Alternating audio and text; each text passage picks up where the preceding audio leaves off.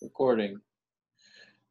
Hi, everybody. I'm Harlan Hoken with GSP, and we're going to have an interesting discussion about border and migrant issues with people from our church who are very deeply involved in such matters. We've got Delle McCormick and Marjorie King and Valarie James, and they're going to talk about what they know, what they've experienced, and have a little conversation about these matters and what they've done, what they can do, and maybe what we can do.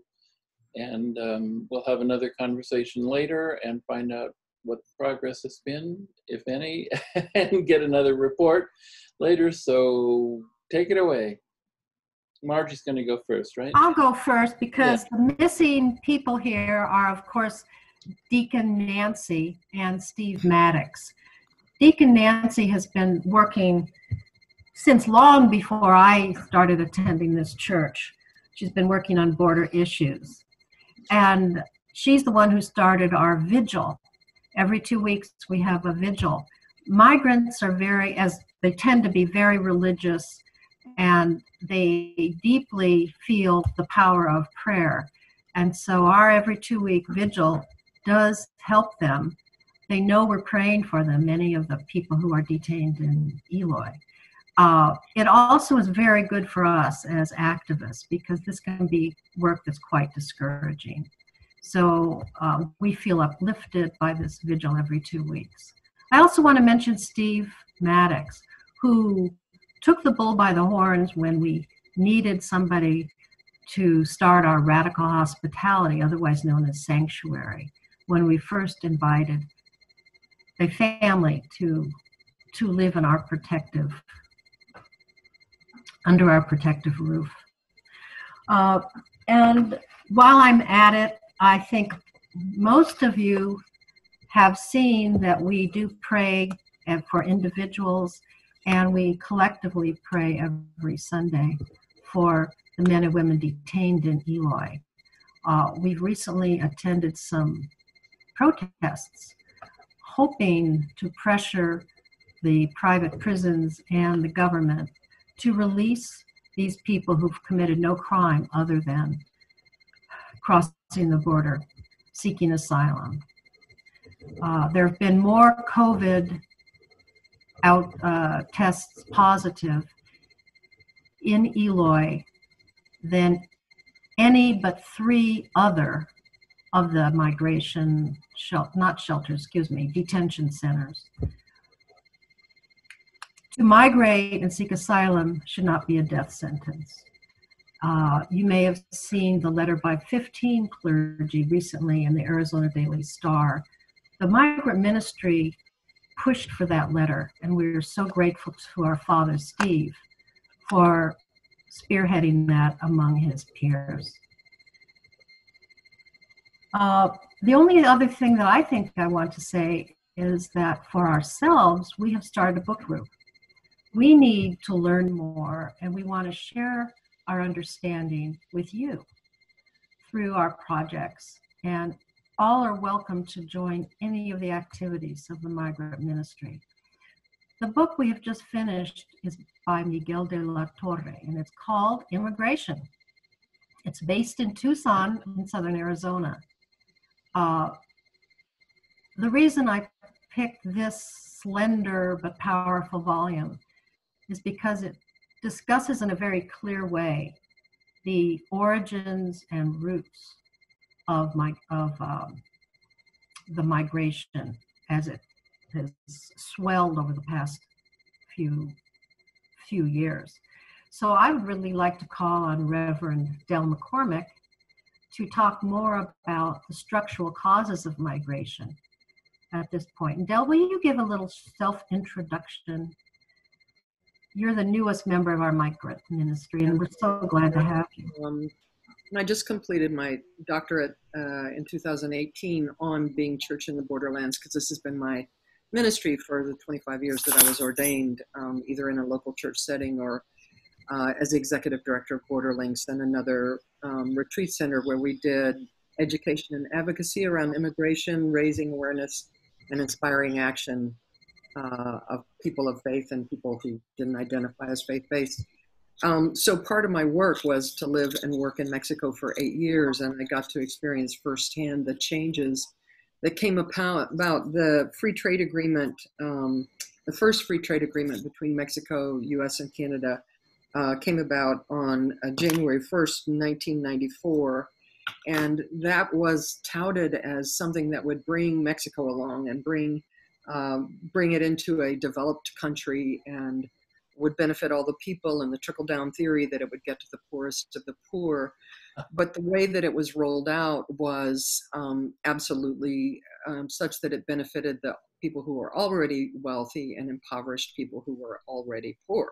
This is news. So, that's right. Yeah. And there was a Zapatista National Liberation Army uprising the exact same day that NAFTA went into effect for an indigenous civil rights movement to protest the free trade agreement, because there was a knowledge, and at the very same time, I think it was Operation Hold the Line or Operation Gatekeeper, that they started to batten down the hatches on the border because they knew that there would be a flood of immigrants, refugees, economic refugees from Mexico. When was that? Can you give us a date? January 1st, 1994. Oh, ooh, it's been a while.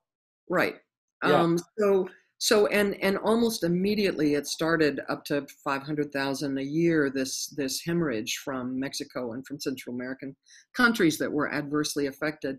At the same time, a plan went into effect called the Plan Puebla-Panama, or the Plan Mesoamerica, and it went from Puebla in the central Mexico all the way down to Panama, supposedly for development. But it was development that created highways that were quotas, so only people who could afford to drive on them could drive on them. It was mainly to deliver goods from the south to the north. It was around exploiting resources, the natural resources of Chiapas particularly has a lot of water and supplies a lot of the hydroelectric power for the United States. And the creation of dams and the whole infrastructure of internet infrastructure so that business could do their business properly. And immediately, along with that, in order to be able to sign the free trade agreement, Mexico had to sign into law a dramatic change in their law about the holding of land by indigenous peoples. They're called ejido lands. And they had to sign a law saying that indigenous people could then sell parcels of their ejido lands, which meant that large parcels of land could be eaten up bit by large agribusiness as the indigenous people were moved off of their land, because if they had a hospital bill or just the smallest thing would force them to sell their land. And that way, a lot of really incredibly valuable land, human resources and natural resources have been exploited through that process. So it's been not even a slow erosion. Almost immediately we saw the effects of globalization, the Sam's Club, the Costco, the McDonald's, things more in English, and the small mom and pop, the farmer's market kind of, mercado kind of places, the little businesses went belly up almost right away. There was absolutely no way, and the money was put into creating a beautiful setting and a place that there could be movement of goods and people, but there was no money put into the infrastructure of healthcare or education or the things that people needed to pull themselves out of poverty. At the same time, the cartels started gaining power, and many of the gangs that started in the U.S., who'd been deported to the south, to Mexico and Central America, gained a very, very strong foothold. So at the same time, not just the violence of poverty, but the violence of gang violence and cartel violence escalated incredibly. So I saw, at first the husband would come to the United States, and the goal was to come back, and they could come back and forth very easily. It was still illegal for them to enter the United States, but it was easier for them to do so. As soon as the free trade agreement went into effect, it was a felony if you crossed the border and you were caught. And so therefore, if the second time you came across, then you would be incarcerated or detained. And so people stopped risking trying to come home and stayed in the US for longer periods of time. Men who went to the United States who were married found another woman, they left their wives, they were killed in accidents because their jobs are very dangerous. And so then the moms would come from the family, and the grandmother would have the whole family taking care of them, which was an incredibly untenable situation. And then we saw the kids started to come, that kids as young as 6 or 7 years old started to come unaccompanied, or come maybe with a 10-year-old sibling, to be with their parents in the United States. So all the while it got more and more dangerous. While we were not only creating a wall to keep people out, we created a virtual wall of millions and millions of dollars of towers and motion detectors and lights and infrared lights, so that we could see whether people were crossing in the dark. So it became extremely dangerous and difficult for people, and they began moving farther out into the desert and the more perilous areas to cross, and so we saw more deaths. So you have that kind of situation, and add to that it's extremely difficult to get a visa to come to the United States. We can go into Mexico, and we get a 6-month visa very easily to go into Mexico, and we can go into Mexico in only 75 miles. Then you have to get a visa to go into it. But Mexicans have to have a visa to step foot in the United States. They have to go to U.S. Embassy. They have to call on a line that's like $1 a minute for them to call, hold on the line, get themselves to Mexico City or to an embassy where they can apply for a visa, where they're often turned down. They have to have bank accounts. They have to have the equivalent of IRS statements, et cetera. So the poorest of the poor, who don't even have birth certificates because it costs money to get a birth certificate, have no access to come across legally. And even we've seen college professors, people who did have a home and did have jobs, if they were deemed high risk for staying in the United States, they were not given a visa, and they would end up walking. And we've had people like that who died. One of the spouses died crossing. So that situation has got increasingly untenable as we have exploited the resources in that area. And as I said, the Plan Puebla Panama went all the way down to Panama. So then the whole Northern Triangle, where we're seeing people from Guatemala, El Salvador, Honduras, Nicaragua coming even more farther south, and now it's Ecuador and Brazil and Cuba and Haiti and so many countries where there's economic collapse because of the exploitation of human and natural resources in order to make the rich richer. It also makes the poor poorer. And so there's absolutely no exit. And I'm telling you, it doesn't matter what kind of wall you build, how many layers there are to it, people will continue to cross. So I just wanted to give a little bit of background about why people come. Most of them these days don't want to come. It's not safe for them to come to the U.S.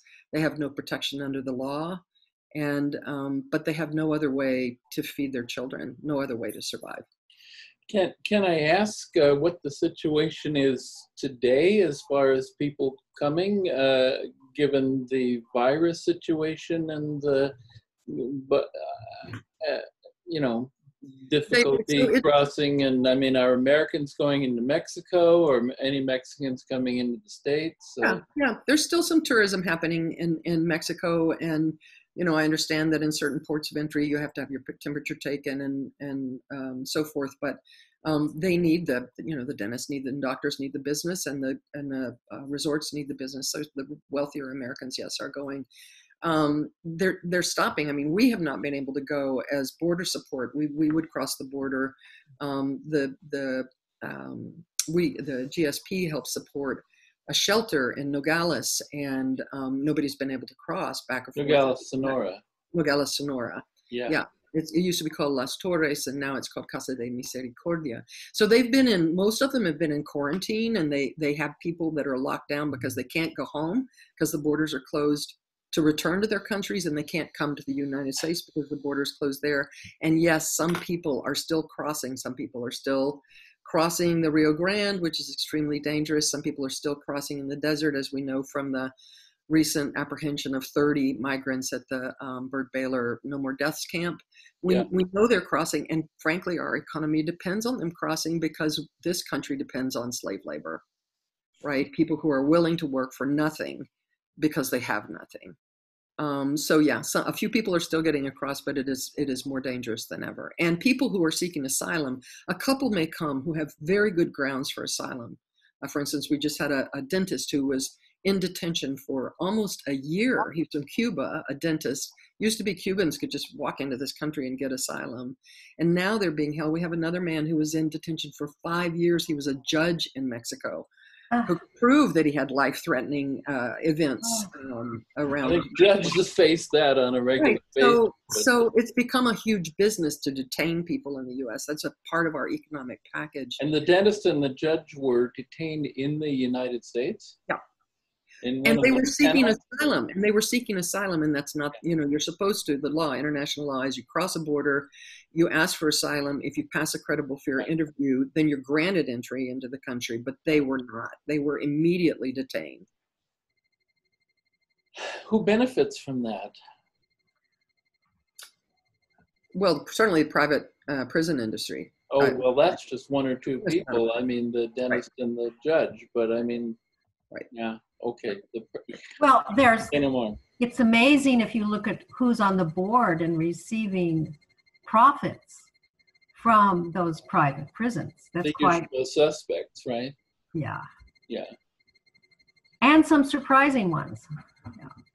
And I just want to say one more thing about Valarie, because all of us on this task force ministry team have been involved for a long time. And I knew Valarie back when I was executive director of Borderlinks, and she was collecting migrant trash, that was really baby bottles and backpacks and would make this altar. And so we would take delegations down to talk with Valarie so people could see the loss of life as people begin to shed their stuff, as they were crossing the border. And we hardly see any of that anymore because it's become so difficult to cross.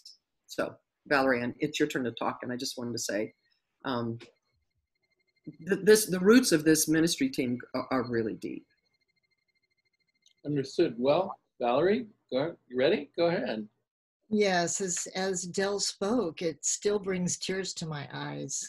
The ranch that lived on for almost a decade, closer to the border. What we found. Literally would stumble across walking dogs next to the ranch, and not just the artifacts that people were forced to leave behind, but the people themselves.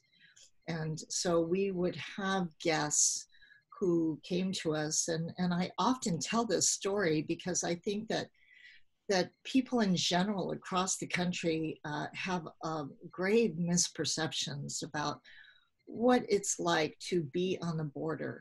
But those of us who live here and who've lived here for a long time understand that there's this element that we like to think of as border culture. And in my neighborhood, which was on the outskirts of a small town, we all took care of people who came to our doors. Even the most conservative ranchers had mercy. So it still brings tears to my eyes when I remember, and I just hope that we can continue to provide that kind of welcome for people. So now we have a ministry, a border arts ministry on the border, Artisans Beyond Borders. And it actually started last year as Bordando Esperanza, Embroidering Hope, which is what the mostly women in our group, the artisans in Nogales, still refer to it as. The roots of our program are really came from working at Casa Alitas. I'm the former volunteer arts and activities coordinator at our lead shelter here in Tucson, Casa Alitas. And the work that we did became more and more trauma informed over time. One of the things that we noticed, in addition to working with the children, and we have collected over time, by the way, incredible artwork from the kids that came to us that speak to the heart of these issues in a way that most of us can't even touch. I mean, it's very profound. And Casa Alitas is working right now to digitize that exhibit so that people— Oh, what a great idea. Yeah. It's really important, especially now.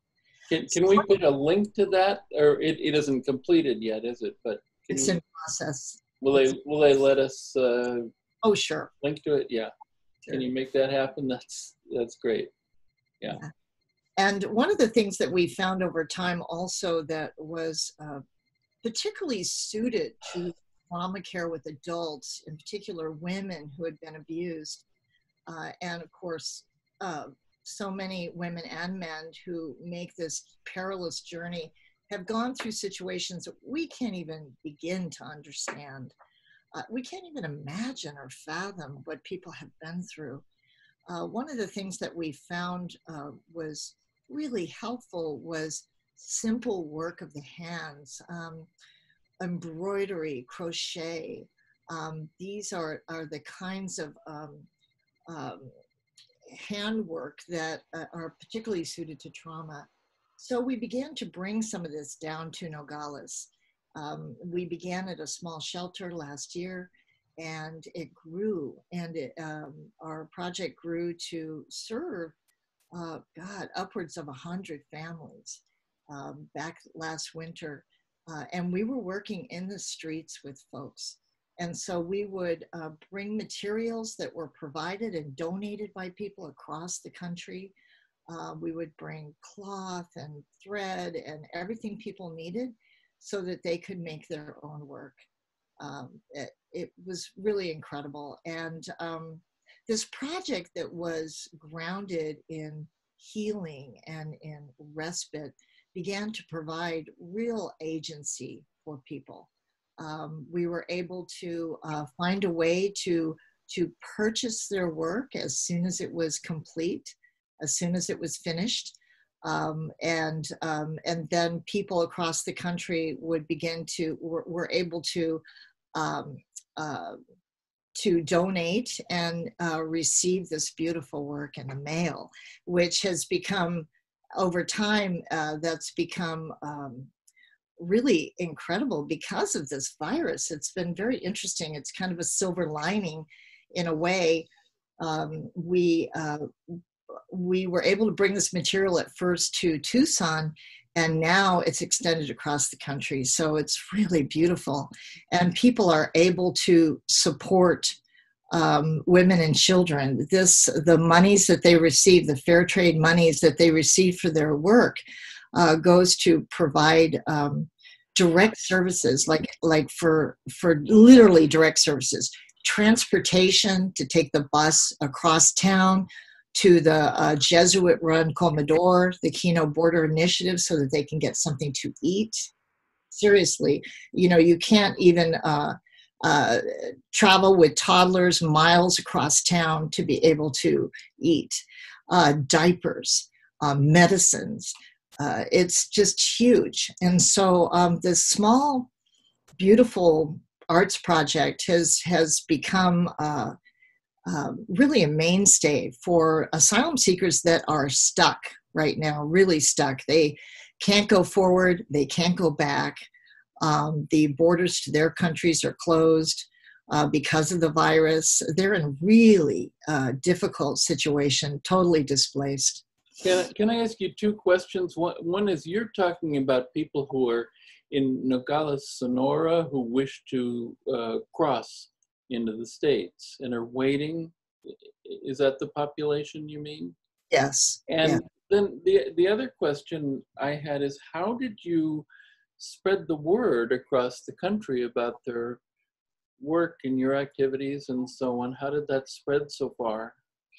Well, we have a website, Artisan Beyond Borders, and this is a ministry of Grace St. Paul's, and you can check it out on the website, artisanbeyondborders.org. Totally nonprofit. We have a wonderful group of volunteers, and we're always open to more volunteers. So we have a group called the Friends of Artisans Beyond Borders. We're all volunteer, and we are so excited to be able to have a way to help. I mean, this is a way, it's so grassroots, a way to actually our hands to theirs to help.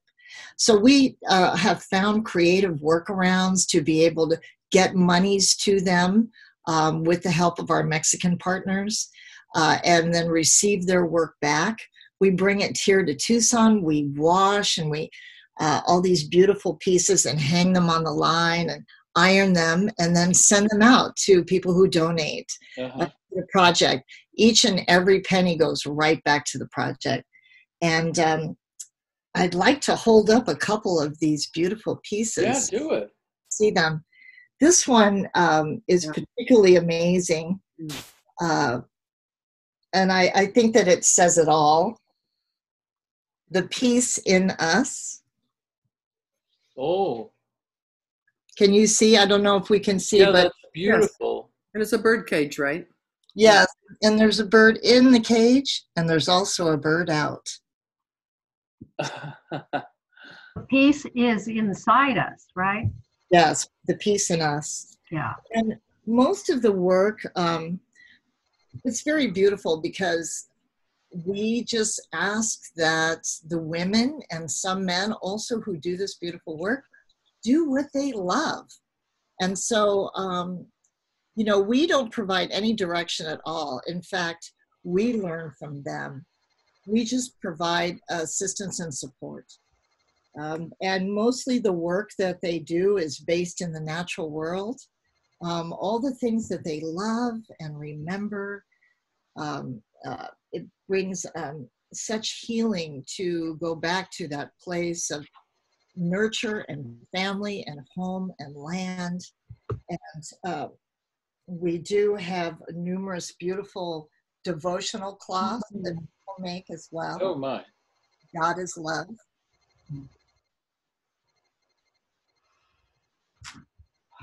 These beautiful mantas are, we get them and they're so amazing. The work is so phenomenal. And, you know, that we put them on the walls, but they are used in the culture as servietas. They're used to wrap food, to wrap pan, to wrap bread, tortillas, in lieu of plastics. And I often say that, you know, I feel like we can learn everything we need to know right now from indigenous people. And so this is a piece of Mexico and the country's south. We have folks who are from Nicaragua, from Venezuela, from, of course, Honduras, El Salvador, Guatemala. And so this is a beautiful piece of home and family and culture, and they're sharing it with us. So it's really tremendous to be a part of. Well, you're making it possible for them to share it with us. And that's Grace St. Paul is making it possible. well, Grace St. Paul and all our friends. And And you're the leader, Valarie. Like it or not. yeah, there you go. I want to just lift up. Valarie also was part of a project that created 3 women walking out of the desert, out of materials that they found in the desert. Isn't that right, Valarie? You and Debbie, and it was over on Pima County Community College's southeast campus. And if when you go there, you go by all of these airplanes that have been mothballed that were pointing south, like pointing towards Mexico, our enemy. Just astonishing, all the planes, you know, ready in case we go to war. And then you go to the community college and you see these 3 women, indigenous women, walking out of the tall grasses, and they were created to decay.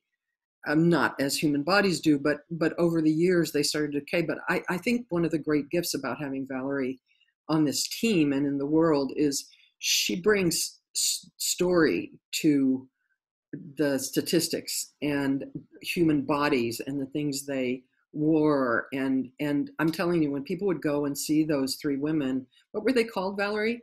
Las Madres. It's mothers of women and men who have been left behind, and each one of these 3 figures which exist to this day. They were put up in 2005 by an artist collective. It was a group of us. Antonia Gallegos, Cesar, Deb, of course, and we made this work out of the material that we found left behind. So burlap, khaki, denim, and they really profoundly have begun to decompensate in the elements, the severe elements of our desert, and still stand to this day. It's just extraordinary. But each one of the women represents 1,000 people who have been lost in the desert.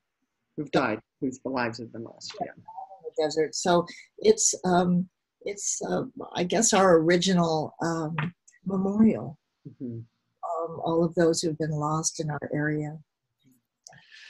So do you all have any discussion of what we individuals can, and as a group, should be thinking about, should be doing day to day to support these efforts to find information, and I hope we can post a lot of the names of organizations and so on that you all mentioned, but talk a little bit about what the ordinary GSPer might be thinking about. Then you talk about letter writing. Yes. Yes. The stories that Dell described, that Valarie is creating, I read those stories from men and women in detention. I've visited for 5 years, and now I mostly correspond with them. And you too can correspond. Some of them write in English, or you may know enough Spanish. And even if you don't know Spanish, there's birthday cards to send on their birthdays. And so that is a very real way to give hope to an individual who's incarcerated maybe for years. Margie, how do you get in touch with those people personally? Well, there's an organization in town that I'm a part of called a Casa Mariposa Visitation Program. And they've been visiting since 2012. They are not now because of COVID.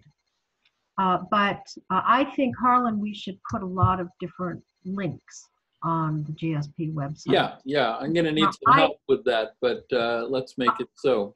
I like to also donate to legal organizations that are challenging on an individual and a group level. I noticed the ACLU and some affiliate, like the Florence Project, are trying to get a huge number of people out during the age of COVID, remembering that these people are nonviolent. They're not criminals. They could wear ankle bracelets at their family's home in New York or wherever they were intending to go. So that's something else to do. There's Grace St. Paul has given some money, and we always need more, for a group of Central Americans living in Tucson who do not receive any of the checks or the unemployment that a citizen would receive during this time period. I realize that has run out now temporarily, we hope, but they have never received anything. So we have contributed boxes of food for this population. There's about 35 families. So I can put that on the website as well. Yeah, I think I'm just going to throw out some organizations, and we can write them down later, but No More Deaths, the Florence Project, the Samaritans, Casalitas, Casa Mariposa, Keep Tucson Together. There are many organizations working now to get people out of detention who are asylum seekers because of the COVID situation, but also they've just been in detention for so darn long. And this letter writing thing, there's a new group of people that are writing to prisoners, detainees in La Palma, which is another big detention facility. And one of the benefits of that, I mean, in addition to writing back and forth and just developing lovely relationships with people, important life-giving relationships. A person just got out of detention last week who had gotten asylum the dentist that I was telling you about from Cuba, and he said when that letter came, it was like Easter and Christmas and birthday all wrapped together. Just so life-giving. And when this man got out, Enrique's his name, the person who had been writing to him went and picked him up at the bus station, because that's what they do. They go and drop him off at the bus station as if they could somehow or other get a bus ticket and get to where they're going. There's a woman in Phoenix who on her own goes to the bus station and picks people up, takes them to dinner first, takes them to her home, and then kind of parses them out to the community. But anyway, this fellow who'd been writing to Enrique picked him up at the bus station where she met him, brought him home. We all got to meet him and to support him. He was waiting for his husband to be released, who was supposed to be released a week later, because the law is if a spouse is released, then the spousal partner should be released too. He got a bad judge and wasn't released. So the community support, but the knitting together of a new world through those kinds of relationships as people come out is really, really a remarkable thing, and something I think people have been waiting for.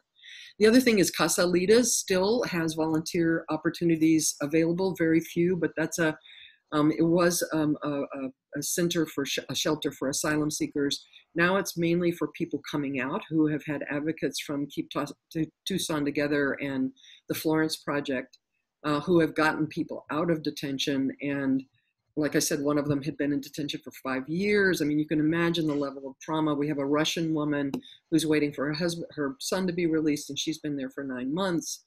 A transgender Guatemalan woman who was there for 2 years. And so it's more of a longer term situation now. But I volunteered yesterday and took the Russian woman to Costco, and she's cooking, and we just had a ball. So there's all kinds of things to do. There's not a place where we can take stuff anymore. And that's one way people really appreciated being able to help. But Casalitas and those organizations still need donations, and they do need volunteers. Okay, I mean, this is a little bit off the subject, I guess, but a Russian woman was caught trying to cross from Mexico. Is that what happened to her? Not caught. These are all people who have turned themselves in to seek asylum, right? So she was not apprehended walking in illegally. She came across the port of entry.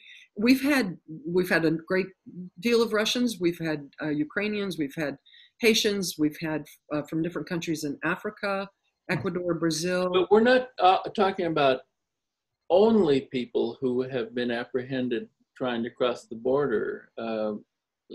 Casalitas does not have people who've been apprehended who've tried to cross the border. I see. Oh. No, Casalitas only has people who have crossed and asked for asylum, which they're not giving anymore. They're putting people in detention right away instead of granting asylum. Yeah. But a few of them, their cases are so dire. For instance, one of the ones that was picked up the other day at that raid of 30 people had blisters on his feet that were so deep they went to the bone. And he had rhabdomyosarcoma, whatever it is, where the muscles start to melt, and it eventually kills us from thirst. And so we got him, and he's going to be put into the chute for asylum seekers. But we've never gotten people who've crossed illegally and who find their way to that shelter. It's always been people who are in the legal process. Yeah. Okay. Well, and they're not the bulk of the people with issues, right? I mean, mostly they're Spanish speakers from South. You mean the people, the asylum seekers? Yeah. They're not mostly Spanish speakers. No? Not anymore, no. Oh. No. No kidding. Yeah. I mean, there would be a day that we'd get half Brazilian, well, that's Portuguese, but half Brazilian. Well, all right, but from the South. Or Indian. We'd get a half a group, 20 people from India and 20 people from Latin America. Yeah, it was really interesting trying to figure that out, transition-wise. Wow, I don't know what the attraction is to coming to the States these days, but it's not an attraction. It's an inability to sustain life where they are. Yeah. Yeah. Yeah. All right. Well, I think that's about it for now, unless anybody wants to say something else. I'll say thank you, Harlan, for giving us this forum. Yeah. And again, however, anybody who's listening to this, however you want to help, You can always call me. I think my number's available. And email me, email the church, call the church. There's some way you can get in touch with us. We'd love to see you. And also, I'd like to say for those of us who are sheltering in place, unable to help in a direct way at the border, you can always donate funds. Donate funds, for instance, to Artisans Beyond. Oh my God, hold that one up a little higher. That we didn't see. Wow. Yeah, that's good. Wow, that's nice. In receiving one of these, we're receiving a whole person's world. Yeah. Many of these are like retablos. They're like beautiful religious devotional works, and we are just so fortunate that they're sharing them with us. And so we can help, and our monies go to direct services to literally help people directly in the moment right now. So I'm so happy that GSP has partnered up with all of our Mexican partners as well. Voices from the Border, our shelters across the line. We're all working in whatever way we can together right now, because it's working as a team that's really going to make it work day to day for people in the worst of circumstances. So. And I think I have it right. Can I say Most of the workers are volunteers, or all of the workers are volunteers. Is that not right? Go ahead, Del. Sorry.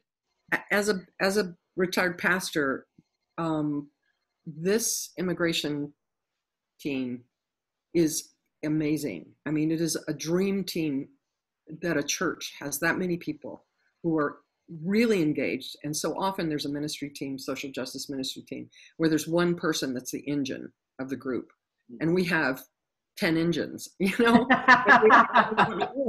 and it makes a difference in the world. So I'm so pleased to see that this is a very rare situation to have such a committed group, and the church leadership, Father Steve, really committed to making sure that this work continues. That's just great. Well, I think we'll end it there, and thank you all very much. We'll get this up as soon as we can, and great. Thank you, Harlan. So really long for now. Thank you all very much. This was good. Yes, a big. Bye, Valarie, Margie. Yes, so long. Bye. Okay.